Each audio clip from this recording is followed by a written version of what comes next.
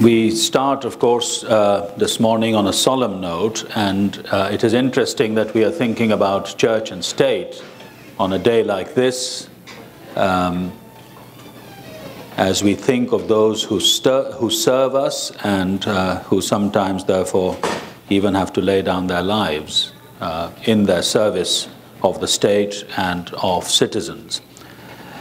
So I do express my deepest sympathy to you, especially those who are from Dallas, about what has happened, and pray that in the end some good will come out of this as the nation examines its conscience about these matters.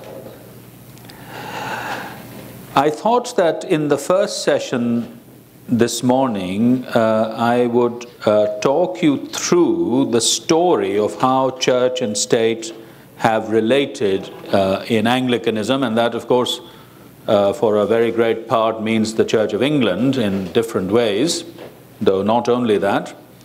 And then in the session this afternoon, when you're nice and sleepy, then we will come to the important issues that are raised by the story. That'll wake you up, hopefully. So the relationship of church to state really begins with the story of the evangelization of England, the arrival of Augustine and the conversion of Ethelbert. I mean, that is absolutely key, because if Ethelbert, who was at that time the most powerful king of the Anglo-Saxons, if he had not been converted, the story would have been very different. And the way for Augustine had been prepared, of course, by Ethelbert's wife, Bertha, who was already a Christian and who had brought a bishop as her chaplain to the royal household.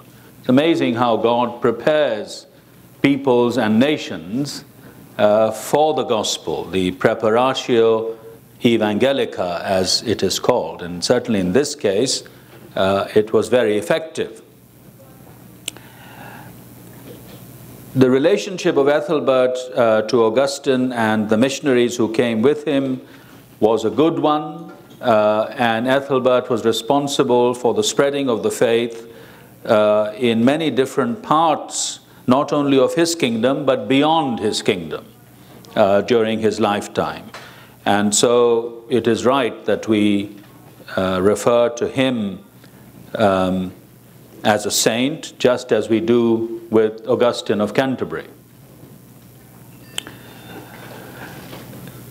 Not only did Ethelbert himself relate the Christian faith to the state, but the church also, especially in those who followed Augustine, contributed to this strengthening relationship. So the arrival of Theodore of Tarsus as Archbishop of Canterbury is of great importance in this matter.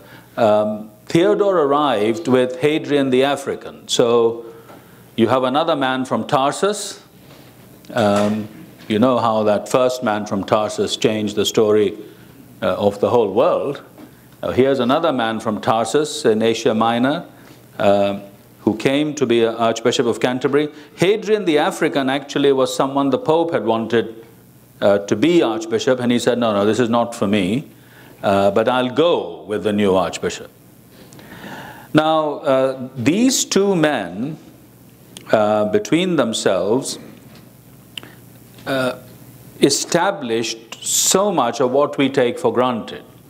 So Theodore established the parochial system in England, and that was not just about the church, because the parish system became the basic unit of civil society. It still is. I mean, the parish is still the basic unit of government in England. Not just the ecclesiastical parish, but the civil parish. So the system of government was established by the church. Similarly, Hadrian the African was interested in education, and the system of schools that he established throughout the land was really the first attempt at any kind of organized education. I say this sometimes to people when they object to state-funded church schools in England, which many people these days do, and I say to them, well, the church was here first. The state is actually, in England anyway, a relative latecomer to the business of universal education. It was only in the 1860s that the state began to have schools. So I say, well, fine, you're welcome, but we were here first. Don't forget that. By a long way, and of course this is true of the church's work in many different parts of the world. Now, the progress was not always linear and smooth. There were all sorts of disruptions and disturbances. So there were kings who tried to go back to paganism. Just as with the Roman Empire, so also in Anglo-Saxon England. In fact, Ethelbert's successor, Eadbald, tried to do that. And Lawrence, who was Archbishop of Canterbury at that time, had to resist him. And finally, Eadbald, I think, was reconverted, or converted for the first time, who knows. And similar things happened in York, where Paulinus, who was a missionary from Rochester, went to evangelize York under Edwin, but after Edwin's defeat, York lapsed back into paganism, and Paulinus had to run back to Rochester, which was great for Rochester, but not so good for York. So there were these disturbances that continued to happen, internal disturbances, and then there were, of course, external invasions, the continual threat of the Vikings, the invasions of the Vikings, the pillaging, the destruction, the rape. I mean, this was something that was ordinary experience in that world. And in that context, the work of Alfred the Great needs to be remembered. Again, we have a king, a Christian king, who very courageously resisted the Vikings and defeated them really by sheer willpower, it seems. I mean, the Vikings were far superior in war technology, in numbers, in ferociousness, certainly. But Alfred was able to motivate his people finally to defeat the Vikings. But when he had defeated them, he did not become vengeful. You know, the Vikings fully expected him to eliminate them. But he didn't do that. He actually incorporated them into his kingdom. And this was a growing kingdom, and Alfred is often regarded as the king who made it possible for England to become a unified kingdom.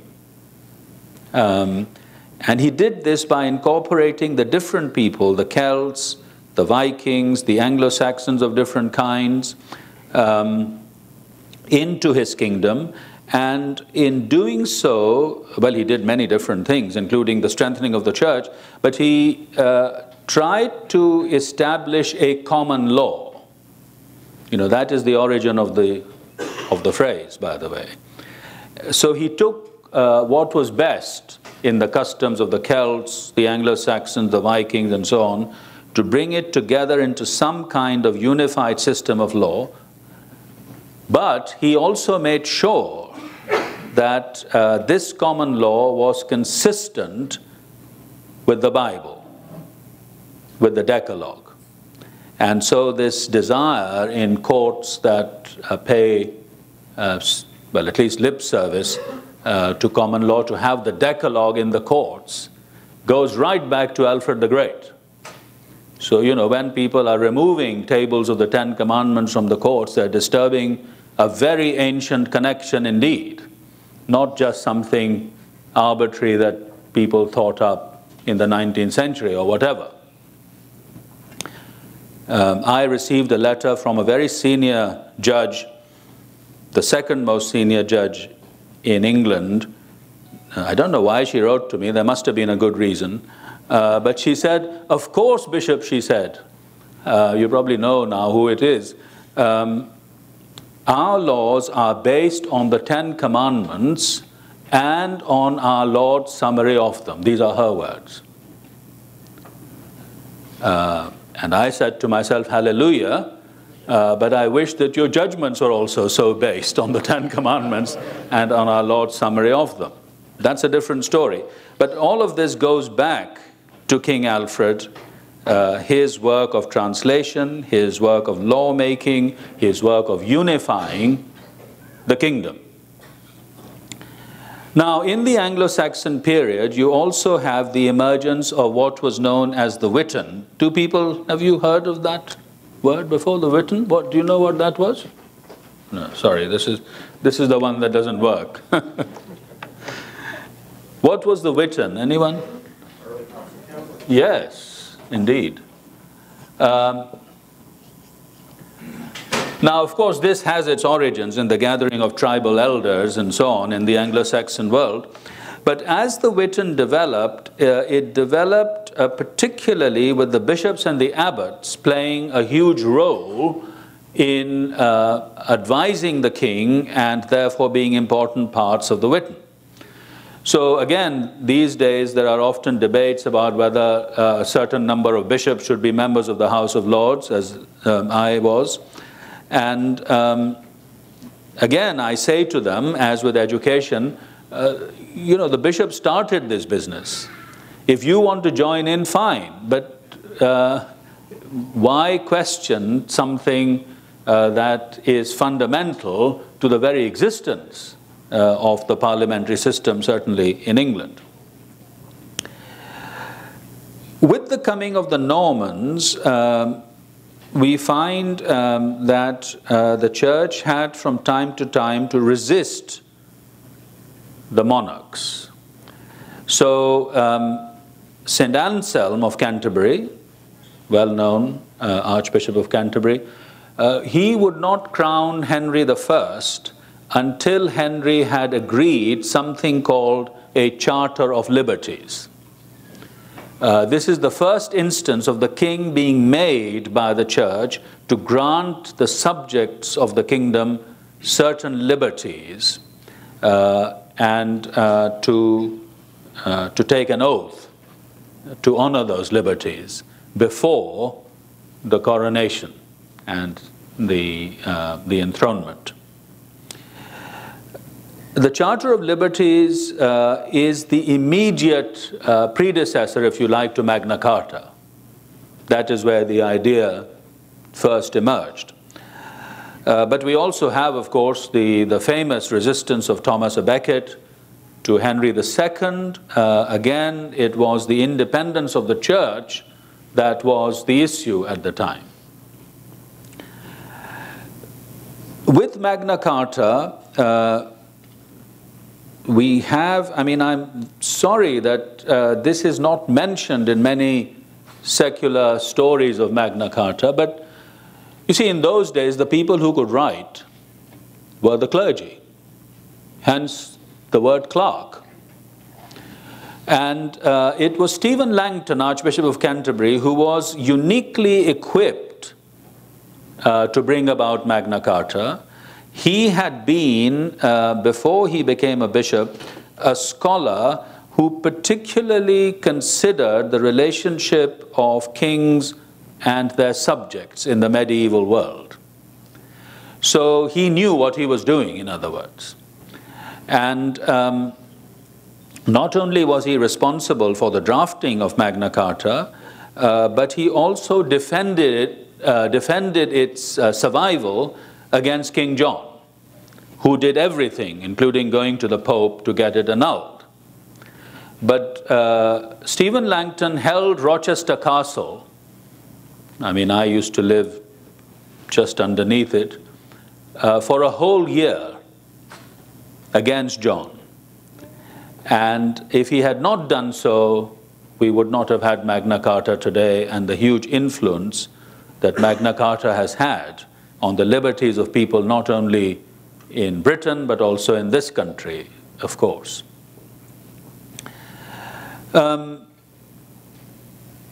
At this time also, as you know, there was a struggle going on between the papacy and the emerging monarchies of Europe, and England was not exempt from this struggle. There was the question about who should invest bishops, for instance, which went on for a long time, about taxes paid to the papacy, about appeals to Rome against decisions by the English courts and indeed other courts as well. And in this matter, what happened before, this is well before the Reformation,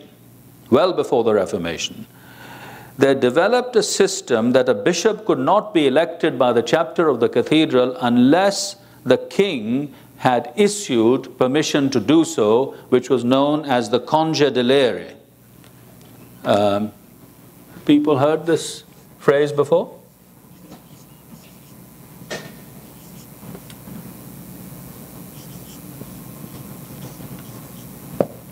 Permission to elect. And so it was an offense for the chapter to elect anyone without the king's permission. Well before the Reformation, centuries before. And if they did so, they were liable to the penalties of praemunire.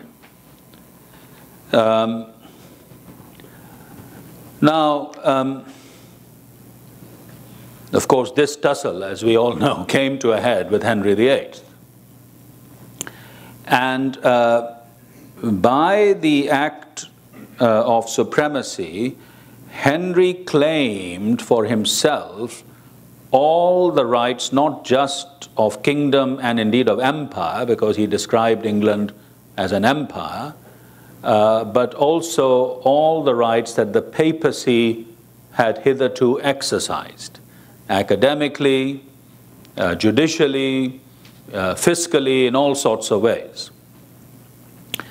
And one of the things that was done at the time was a modification in the Conge-delere, which was now not just about the permission to elect, but along with it a letter from the king specifying whom they should elect. It's an example of controlled democracy, if you like.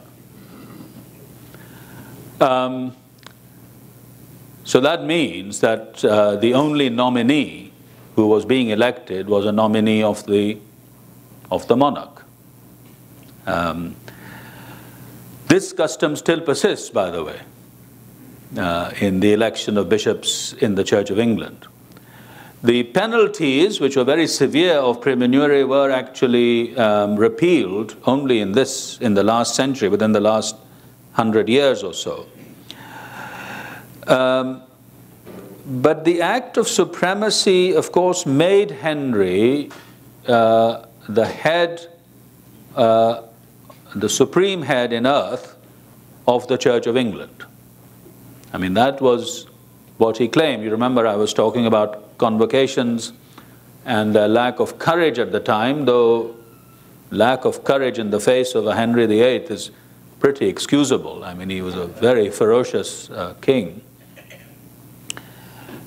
He demanded that convocations should accept him as a supreme head of the church in England, and a supreme head of the church as he was supreme head of everything else. You see, that was the claim, was that he had authority over everything in his realm.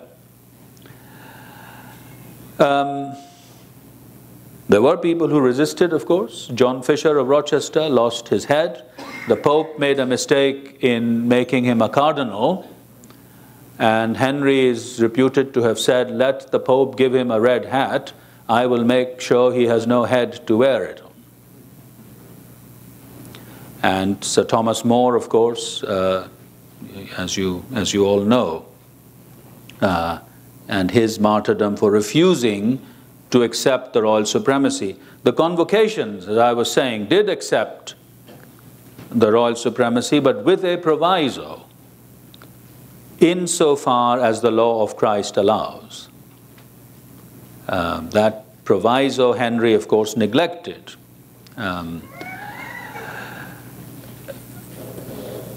In many different ways, apart from the claim to royal supremacy, Henry remained a Catholic. I mean, Henry was not a Protestant by any stretch of the imagination.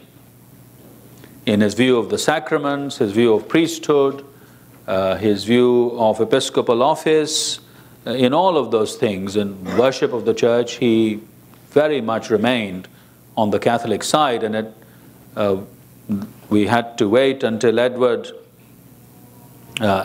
accession for the Protestant party to become more influential. And of course the difference is seen in the 1549 prayer book, which, although issued by the time Edward had become king, reflected very much the kind of thing that Henry had wanted for the Church of England, and the 1552 book, which is much more influenced by Protestant thinking. The coming of Mary to the throne and the return to the Roman Catholic Church and the bloody martyrdoms that ensued probably ensured that when Mary died, England would become once again a country that was out of communion with Rome. It was a very great piece of miscalculation on the part of Mary and of her advisors. Philip of Spain, actually, I don't think can be blamed for this. I don't think he was responsible for the bloodiness of Mary's reign, which is why she's called Bloody Mary, of course. But it did ensure that when Elizabeth came to the throne, that there had to be some kind of, well, it's called a settlement, isn't it? But maybe it's a compromise. That there was a compromise between Catholic and Protestant elements in the church which persisted. So much of our heritage is actually making room for a Catholic interpretation of the sacraments, of ministry, for instance, and of Protestant elements, for instance, to do with justification by faith, or the supremacy of the scriptures in the formularies of the Anglican tradition. Now, of course, some people were not satisfied with this, with the settlement or the compromise. So the Puritans held, even then, and for 100 years after that, that the Reformation had not been completed in the Church of England. It had been left incomplete, that what to them were Romish elements in the liturgy, in the understanding of baptism, of Holy Communion, etc., that all of this had to be tackled. And if you are looking for the possibility of dissent in Anglicanism, then the Puritans are certainly one example of continuing dissent for a very long time. And in case you think the Puritans have gone away, they haven't. I mean, there is a very strong Puritan-influenced section of evangelicalism in the Church of England today. Of course, in the present circumstances of the challenges to Christian morals, for example, they and other Orthodox Christians have a great deal in common. But this sense that the Reformation has not been completed in Anglicanism still persists in that part of the church, if you like. Very much so.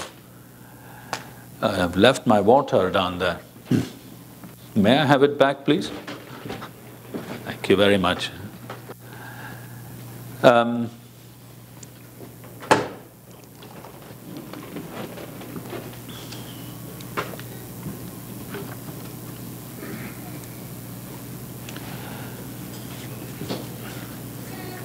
Well, we then have the very sad event surrounding Charles I and Archbishop Laud.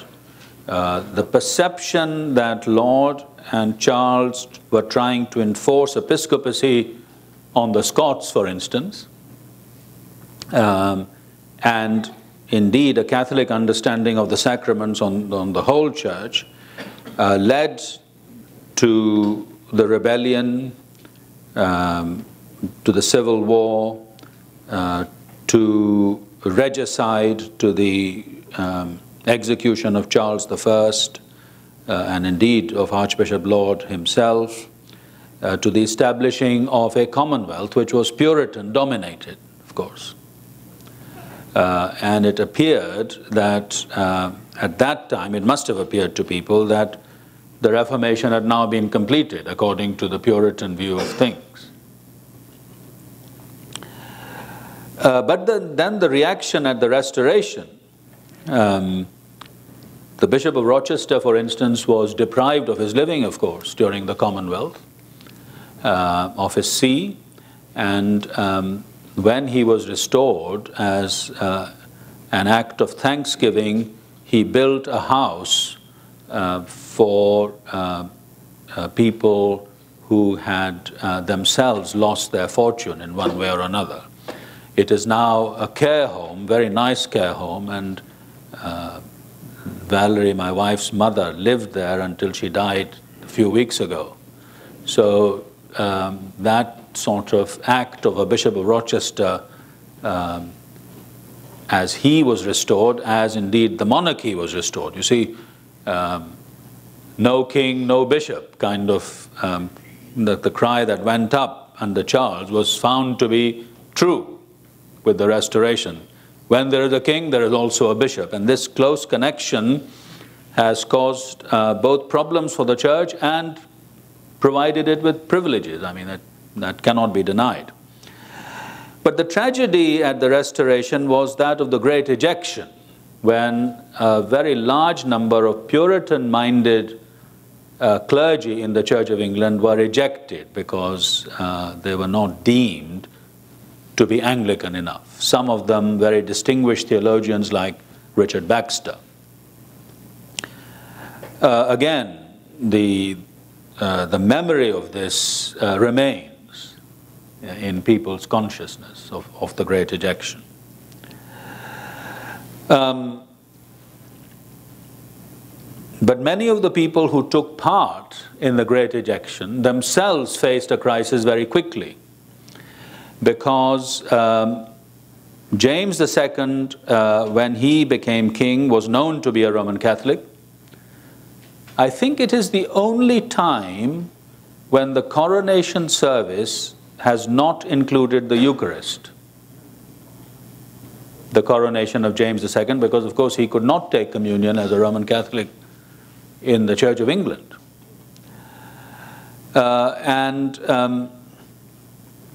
Those bishops and clergy who opposed him found themselves facing a dilemma when James II was made to flee. Now, I think Bishop Sutton is the expert here. I don't know, is he here? Where is he? Oh, there, you're right at the hit and run place, that is, you know. When James was forced to flee the country, and William and Mary were welcomed, who came from Holland, as the new king and queen,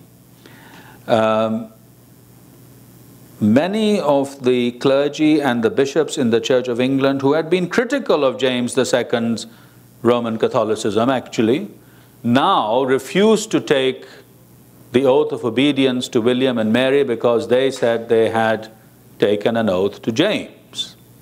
And you can't take two such oaths of allegiance. And so, without due process, Parliament deprived the bishops of their sees and the clergy of their livings. So what has happened here in the Episcopal Church does have a precedent, of course. Including, in this case, the Archbishop of Canterbury, and they are the people who formed what Bishop Ray was talking about, the non-jurors, the people who could not take an oath to William and Mary because they had already taken one to the exiled James. Now, the non-jurors were a disparate group. I mean, they were not homogeneous, if you like, not monochrome. Some continued to worship in their parish churches, although they could not, of course, hold office. Some formed Christian communities of their own. Some refused to consecrate new bishops, but some did, having obtained the Conge de Lire from the exiled James. They did make non-juror bishops as well. And they continued to exist for well over 100 years. They were conscious very much of the Catholicity of the Church, and this is why they opened up negotiations both with Rome and with Eastern Orthodoxy on the possibility of union so that they could be part of the wider Catholic Church. From the Orthodox patriarchs, they received very haughty letters that demanded all sorts of things, and they very respectfully said that there were certain things that they were, even as high churchmen, unwilling to accept. So although they believed in the real presence at the Eucharist, they drew back from Eucharistic adoration. Although they had a high regard for the Blessed Virgin Mary, the Theotokos, the God-bearer, they drew back from invocation of the Blessed Virgin and of the saints. They appreciated the use of icons, but they would not venerate them, and so on. So the whole thing didn't come to very much, but this is a lesson for us in ecumenism today, because very often the issues are very similar.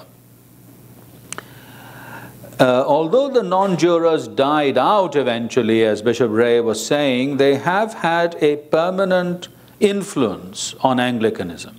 And this is partly because they influenced the revision of the liturgy of the Scottish Episcopal Church.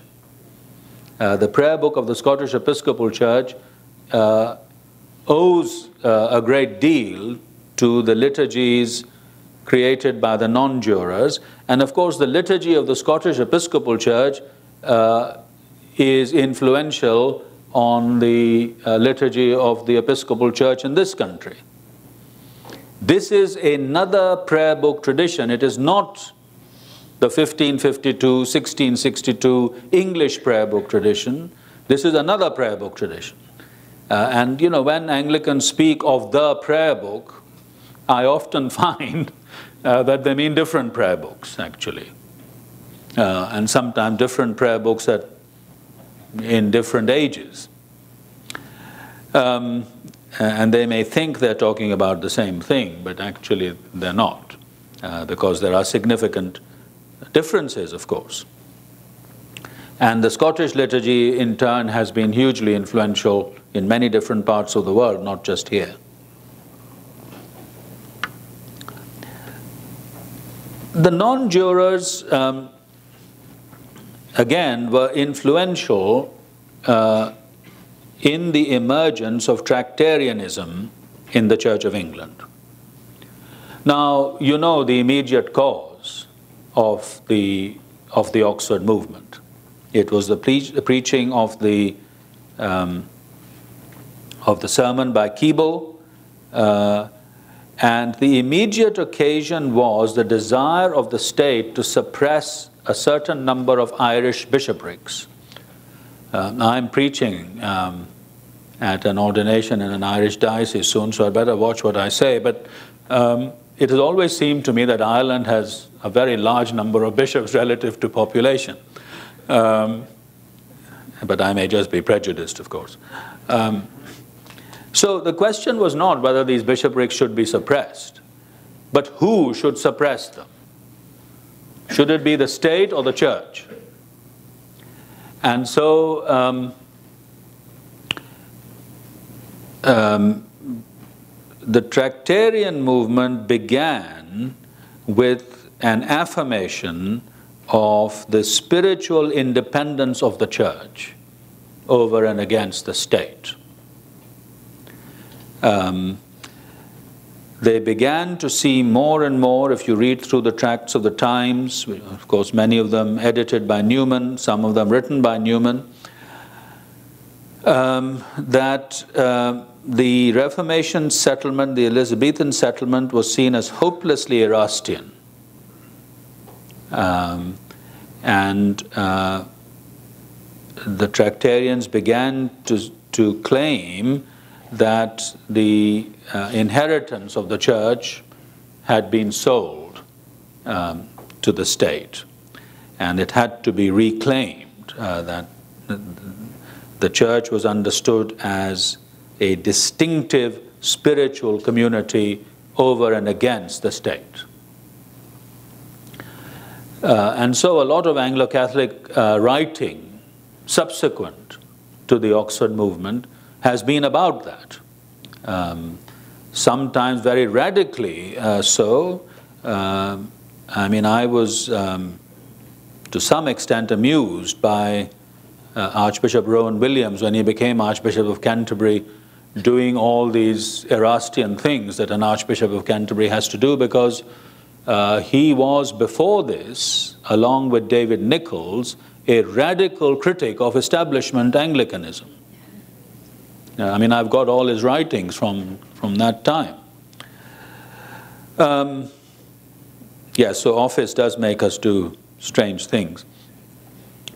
I think the Anglo-Catholic tradition has been influential in Anglicanism as a whole in resisting the power of the state when that needs to be resisted. So the church's role, the Anglican Church's role in South Africa in the struggle against apartheid came about partly because of the Anglo-Catholic background of that church. And of course the evangelical part of that church, the Church of England in South Africa, did not take part in that resistance to apartheid. Certainly in England, the Tractarians were very involved in going to the poor parts of cities, working there, especially the new orders or the revived orders of monks and nuns devoted themselves to working with the poor, to fighting for justice, and all of those things. That was a real part of the Anglo-Catholic revival. I'm sorry that in the Church of England, with the debate on the ordination of women and other things, that side of Anglo-Catholicism is not as prominent as it used to be. Let's put it like that. So when we come to the 20th century, we have, of course, the two great wars. And in the First War, the church certainly was involved with the state in the justification of that war, the First War being very difficult to justify, really, quite differently from the Second World War. But also there were demands, for instance, about prayer for the dead. So many people had been killed. And the Church of England began to provide for this at about this time. Well, we can debate whether, how right that was or not, but that is when it began to happen because of the need of the hour in the nation, not just in the church. And then there was, of course, the well-known conflict about the revision of the prayer book. So in 1928, Parliament rejected the revised prayer book, And this caused a crisis for many people. I've just delivered the Hensley Henson lecture in the University of Durham. Hensley Henson was a distinguished Bishop of Durham who was very establishmentarian in all his writing, up to the point of the rejection by Parliament of the Revised Prayer Book. And then he changed completely. He became a great advocate for disestablishment because he saw that Parliament could immediately interfere in the affairs of the church, that it could reject something that had to do with the worship and doctrine of the church in that sort of way.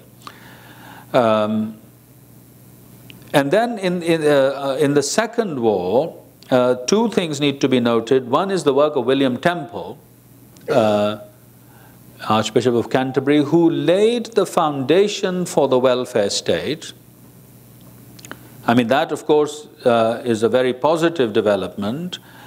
But the negative side of it was that the church gave away many of the things that it was doing with the poor, in medicine, in education, to the state, because of this belief in the state being the appropriate organ for the delivery of welfare.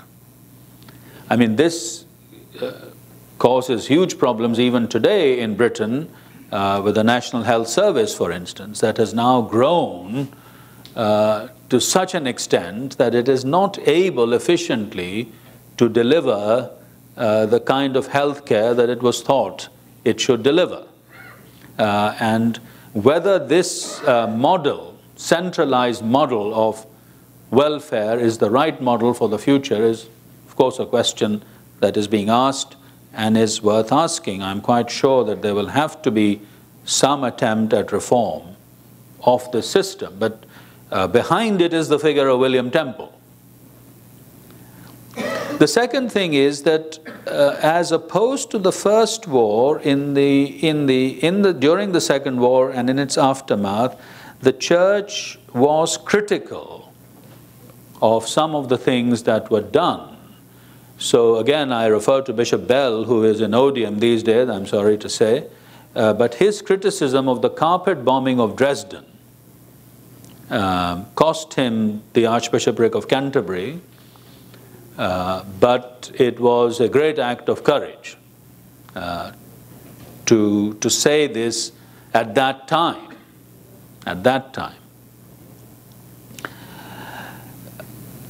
Since then, although the church, of course, has taken a stand on a number of issues and has rightly done so, there has also been a story in the last 60, 70 years of one capitulation after another.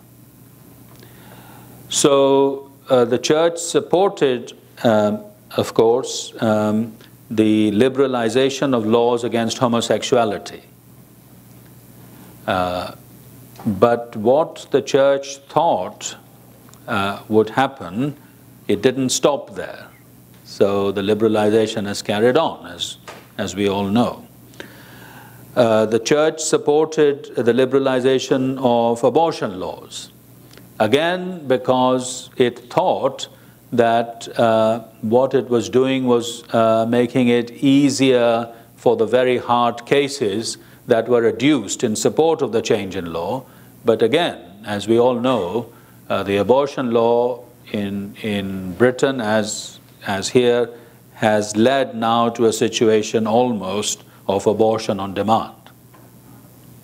The church supported the liberalization of divorce law, again because hard cases were quoted. But now we have no-fault divorce without consent. I mean, what kind of view of marriage does the state have if you have that kind of law? So marriage is not even now a contract. On the question of same-sex relationships, the church generally, with some exceptions, supported the promotion of civil partnerships, those of us who opposed it because of the way in which the law was framed. So in the House of Lords, we promoted an amendment to the government's bill which would give the same rights to anyone who for any reason was cohabiting. You see, whether it was siblings, mother and daughter, whoever it was. And that would have made it morally acceptable. The government was defeated on the floor, but they, of course, in the end got their way. My objection, and the objection of many others to the Civil Partnerships Bill, therefore, was that it was modeled on marriage, not that it was giving rights to a certain group of people. So it was mimicking marriage. And of course, the result of that was that in a few years only, you had a full-blown bill on same-sex marriage. Well, you could see that was going to happen already. Again, although the church has not so far endorsed same-sex marriage, by endorsing civil partnerships, it has made it very difficult for itself to resist the same-sex marriage argument. And eventually, if it continues along this line, it'll have to give way. So it's a long story. I'm sorry that I've had to tell the story, but I think it is very important for us to realize how the story of the church and the state have been intertwined in Anglicanism, where the tensions have been, where the church has stood for the truth and for the faith, where it has compromised, and indeed where it has capitulated. So I'll stop there. I think there's still a little bit of time for a response from you. But as I was saying, after lunch, God willing, we will go on to the issues that arise from this story. Thank you very much indeed.